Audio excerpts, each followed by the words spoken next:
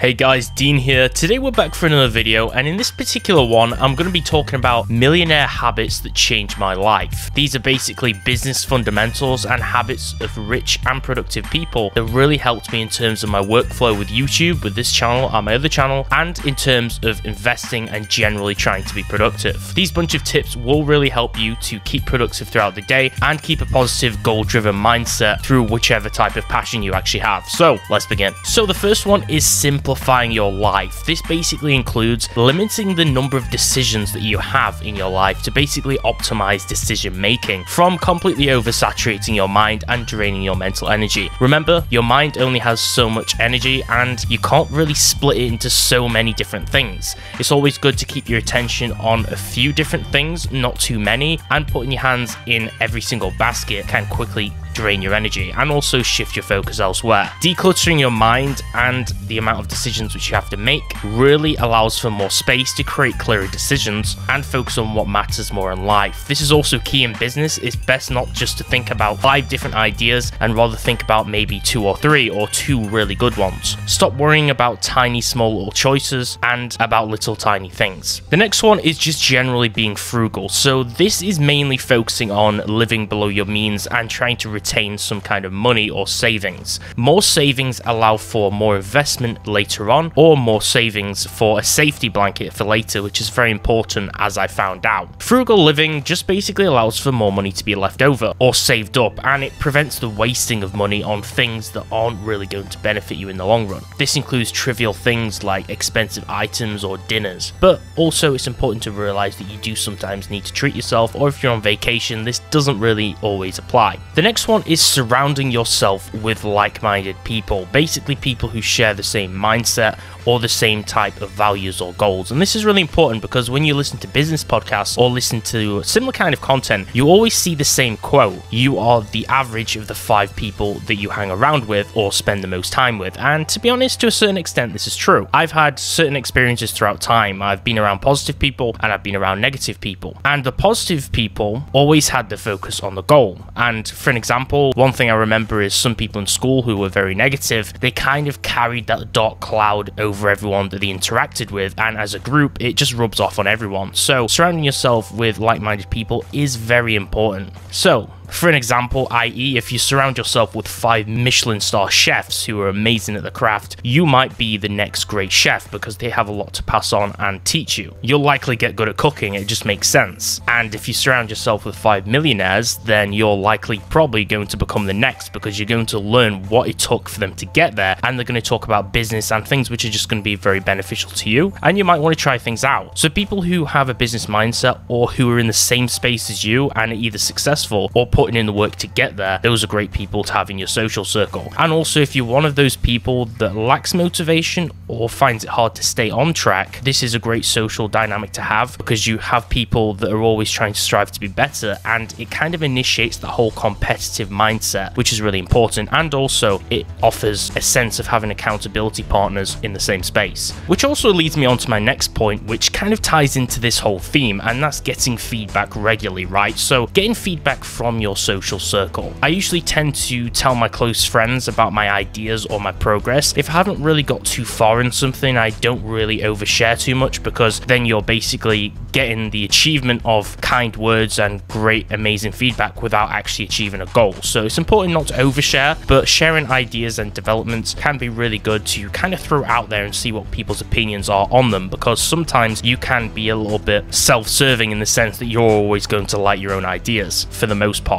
Not only is this good for motivation, but generally for feedback to get an unbiased view, because from your own point of view, you're always going to be biased to your own ideas if you like them. So it's good to kind of get an idea of what other people are thinking about them. And this is really important for personal growth and also to stay grounded and kill the ego. I think if you surround yourself with honest people who aren't yes men and they always tell you the cold hard truth and don't sugarcoat things, then this is going to be important as well for developing your business or just generally personal growth. Then the next one is positivity. positivity. So this is very important, right? Surrounding yourself with positivity and watching positive and uplifting content, for an example. All the content you consume, all of the surroundings that are around you and your own situation, that contributes to your own mental well-being, right? So as we mentioned before, the 5 people you hang around with the most, make sure those people are positive. Some people, they naturally do get negative, or they have problems or struggles in life, and that's normal. So it's okay to support your friends and not cut people off who are just going through a hard time. But if people are always negative or just generally have an unfairly negative outlook on life, sometimes it may be okay to get away from that situation. But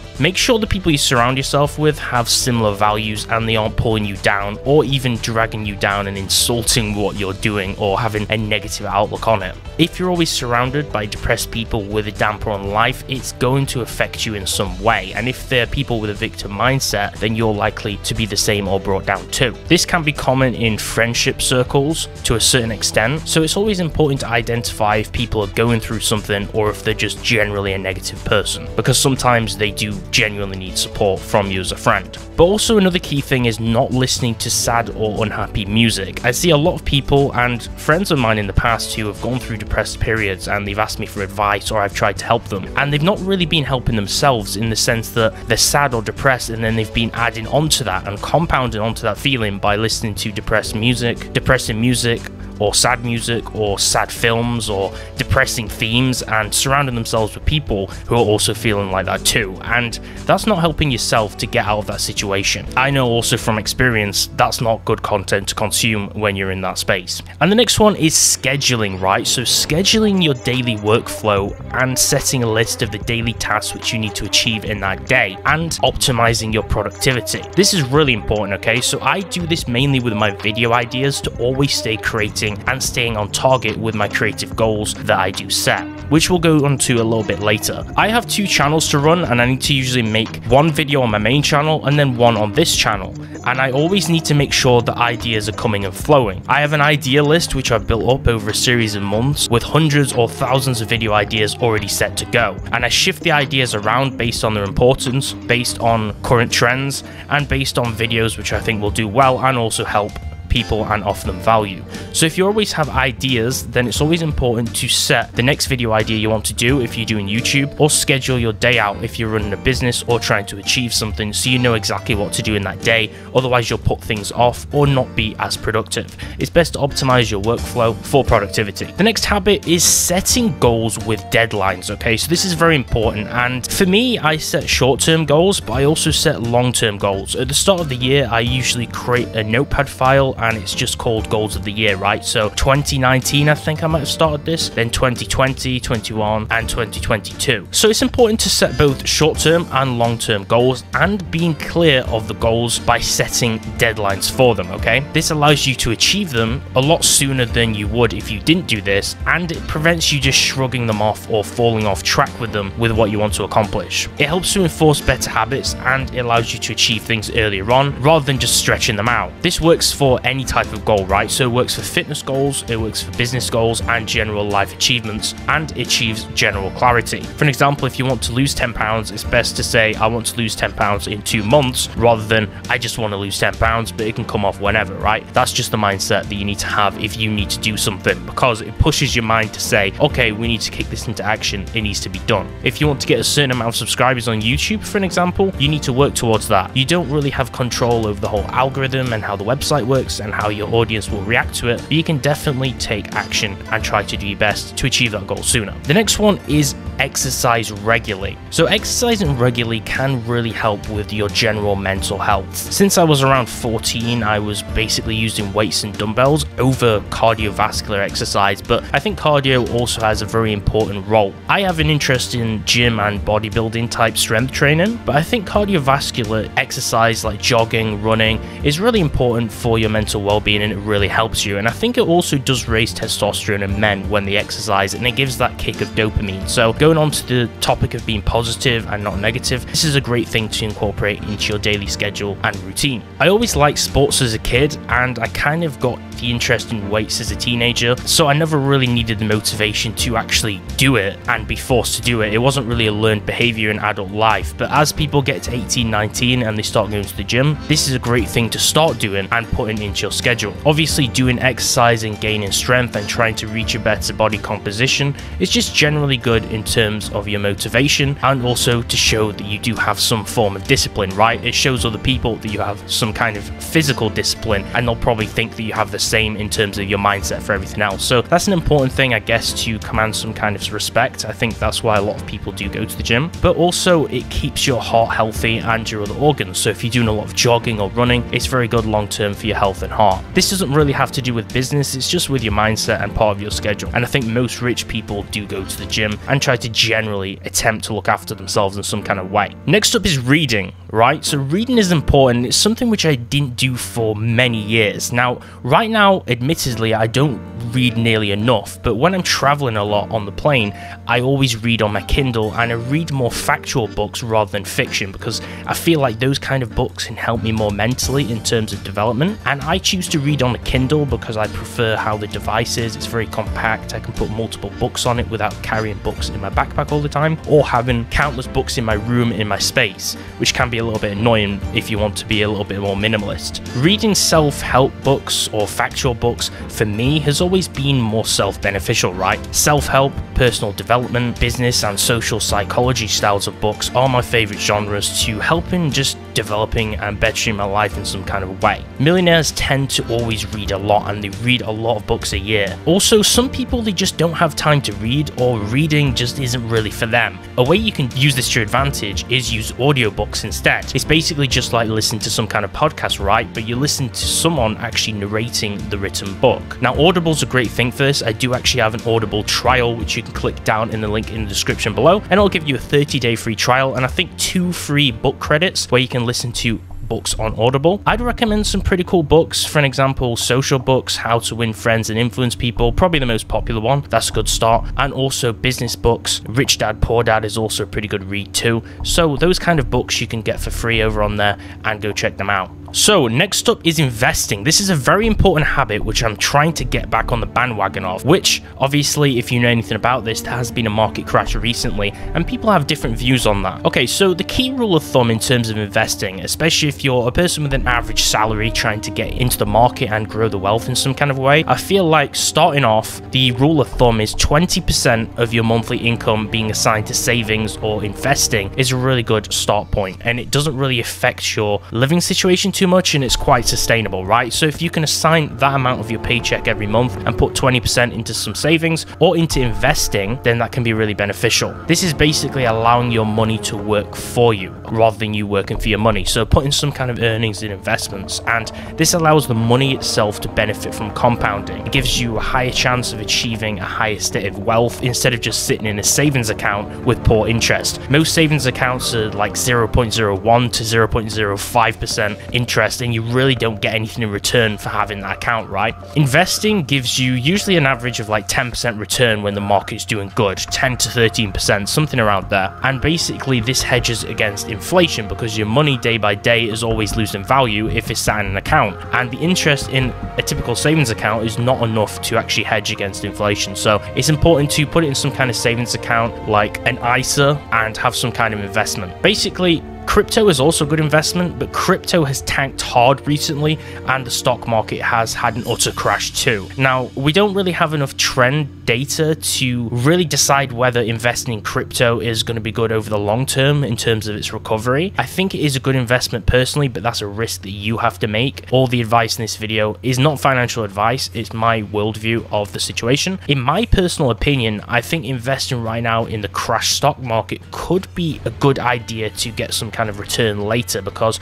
over the data we've seen since like the 1920s or so, the American stock market has always seen a recovery, right? So buying it during the dip right now, I think that can make some rich people in the long term if you weren't to hold. So I think personally it's a good time to invest, but that's just my personal opinion. Now, I have videos on both, okay? So if you want to start investing in Bitcoin and Ethereum and all those kind of cryptos, and you want to basically dip your toe in the water regardless of the situation with it, do your own research, of course, I have a video on that. That will be linked down below, and I also have a video on how to start investing in stocks and shares and index funds and ETFs, and I explain what it's all about if you have no clue. So those two videos will be linked down below too. The next one is diversifying your income via multiple income streams. Okay, so this is something which I'm coming to realize right now, because my main income stream is YouTube, and YouTube is pretty good. Okay, it's nice in the sense that you can set your own hours and work, and you can always strive to achieve larger numbers rather than a set salary, but it can be good not just to rely on one thing, because if views go down or if something happens, it can impact you greatly. That's why I'm trying to diversify my income streams right now, and I do have a video on this. I have a video on home business ideas you can start right now, and passive income streams for you to make money on the side. I'll link both those videos in the description too as well, so you can check those out. This is things like building some kind of side hustle or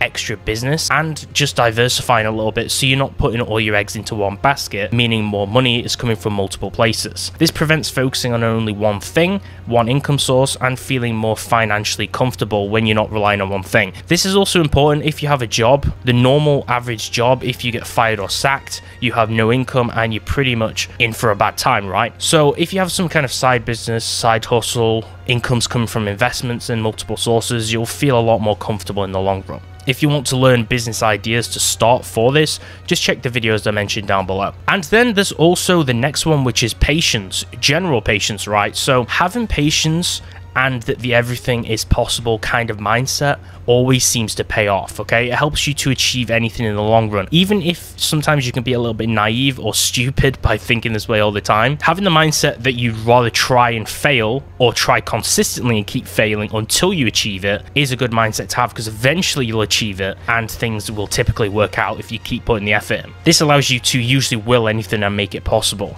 For an example, YouTube, a lot of people told me that wouldn't work out. A lot of my friends thought it was probably wrong to chase, for an example, but after 2 years of heavy effort, it did start to work out, and it has become a job and an income stream which I can keep on doing. But that took a lot of effort to do, so it does take a ton of patience to actually get in there. Unless you're extremely lucky or some kind of outlier, usually some kind of business will take you maybe 2 or more years to actually build up and develop and scale up to a point where it's going to benefit you in the long run. For an example, I saw YouTube as I built it up a few years ago that you could go to university for 2 or 3 years and be in debt, or you could do YouTube for 2 or 3 years and then it would work out after that time period that you built it up. So you kind of need to look at it in a different light like that, in a positive way, for it all to actually make sense. But this makes sense with any kind of business and or risk, and obviously if you're younger you can make these risks because you don't really have as much responsibilities to certain things. Then also, forgetting time being in exchange for money is very important. Okay, so as I was building up YouTube and looking into certain businesses,